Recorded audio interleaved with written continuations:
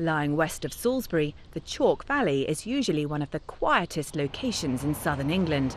But for 1 week, thousands of people from all over the country are attending a unique event organised by local resident James Holland. James, what's the big idea here? Well, there's lots and lots of festivals around the country, lots of arts festivals, lots of music festivals, but no one festival dedicated to history, so we thought we'd be the first. Might be a slightly harder sell than Glastonbury, but you get loads and loads of living history, you've got the trench experience, you've got jousting, you've got Beowulf storytelling around the fire with hairy vikings, and we also have lots and lots of historic vehicles. There's drink, there's food galore. I mean, this is a proper festival, it's just a festival of history.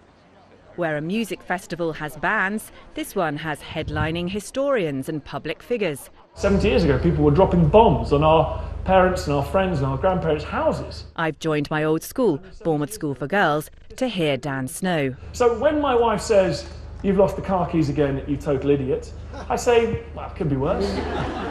Did you ever think that history could be funny like he makes it?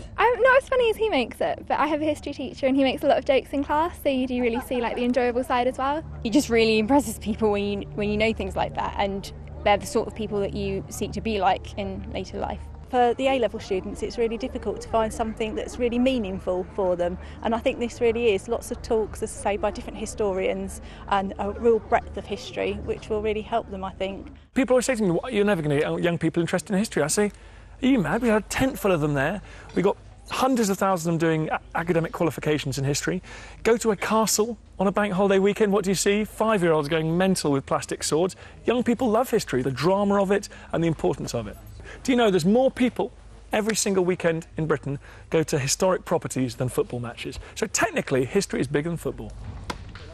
The Chalke Valley itself is rich in Anglo-Saxon history, and that's been reflected in a wooded corner of the festival where I found the historian and television presenter Alex Langlands.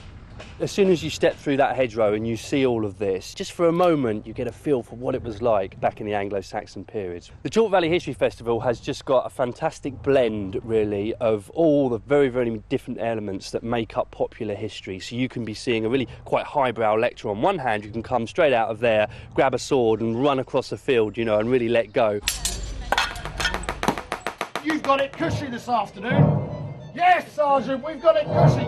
There's a whole field in southern England full of history geeks. It's brilliant. It's my heaven. It's like I died and gone to heaven.